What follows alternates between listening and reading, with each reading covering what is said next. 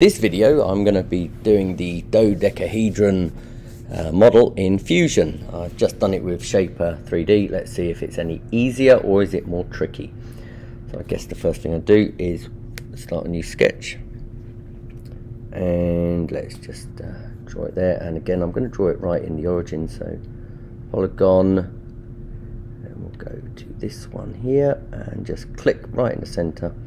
That says 6, so why don't we just that and change that to 5, and then this is going to come straight down so that I've got the flat base.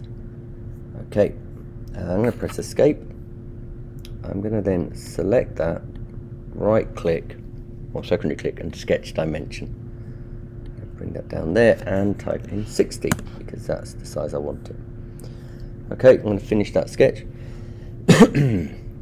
I'm going to extrude, and exactly the same as the shaper, I'm going to -3 it, and that is going down below the work plane. Okay, so the next part now is to take this body and move it across. I'm going to do this. I'm going to press M. I'm going to create a copy of it. I'm going to go to this right side view, click that, bring it up, and this one is going to be 116.565, and we're just going to move that up there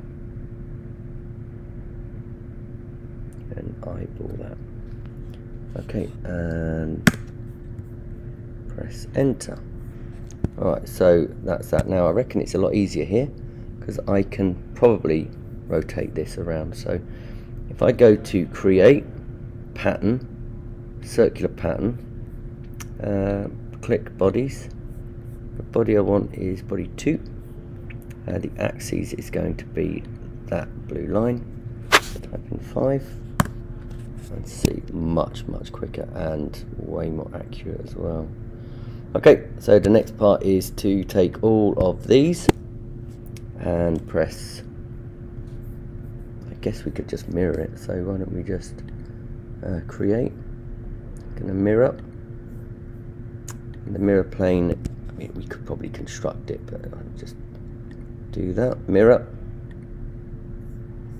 and don't join, but just do new body. Okay, 6, I go to 7 to 12, zoom out, press M, and move that up, and then look at the top view.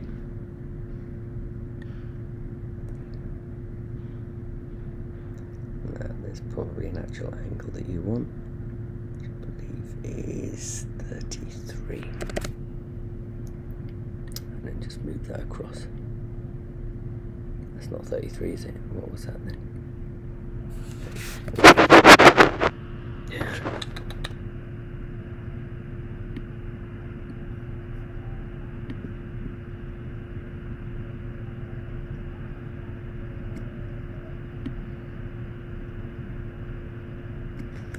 Okay, let's go home, let's go back.